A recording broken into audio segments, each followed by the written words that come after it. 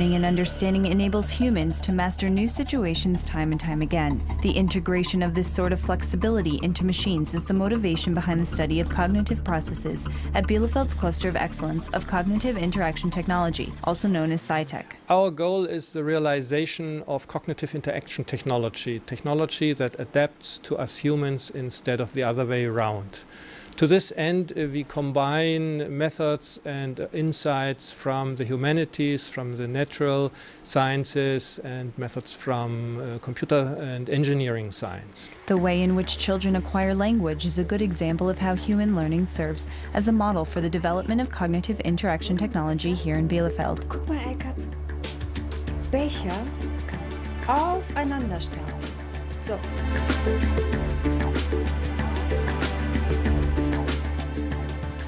We are looking at how parents or caregivers are actually scaffolding or supporting the learning process by children. And that we try to put on social robots to make them sensitive to the input that is actually a big help in learning. However, successful communication requires more than just the comprehension of words and sentences. The nonverbal aspects of communication make a vital contribution to mutual understanding. Even a simple eye movement can create a common focus of attention. Hello. As human beings, we are consistently sending out signals while communicating. These let others know whether and how we have understood what they have said, including nonverbal signals that provide information about our mood and even whether we want to communicate at all. Tschüss, bis später. Hallo, ich bin Max. But not every task requires a robot made of metal and plastic. Hallo Alexa, schön, dass du mal vorbeischaust. Lass uns plaudern. Virtual agents are perfectly qualified to perform many informational tasks for humans, and they are much easier to maintain than physical robots. Citec ist der Bielefelder Exzellenzcluster und existiert seit November 2007.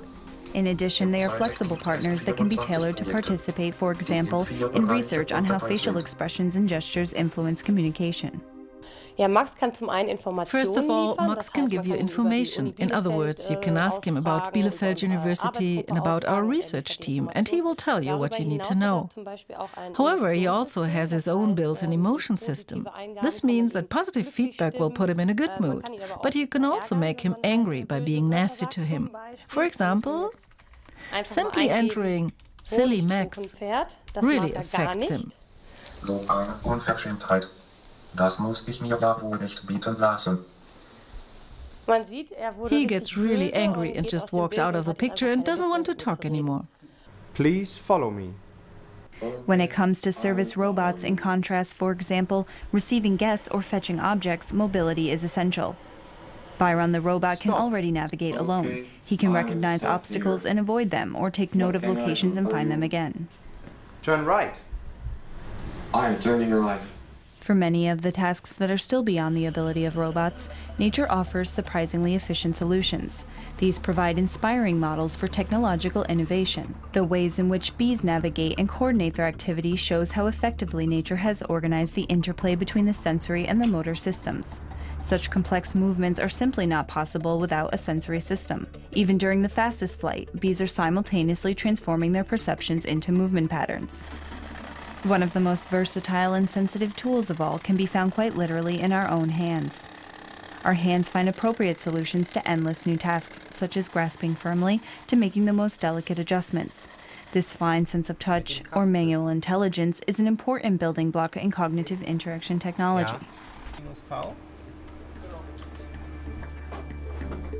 To find out how movements are controlled and to plot the underlying repertoire of sensory motor reflexes, scientists at Bielefeld are studying the nervous system of the fly. This experimental setup generates the visual patterns that guide the fly along its path.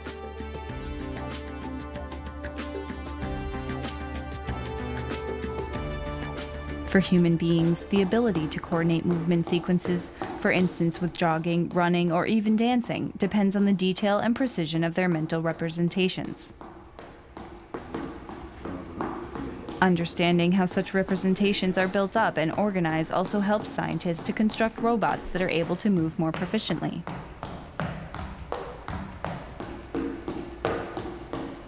Our vision is to come closer to robots that read off the wishes from our eyes and that are very easy to command for us humans.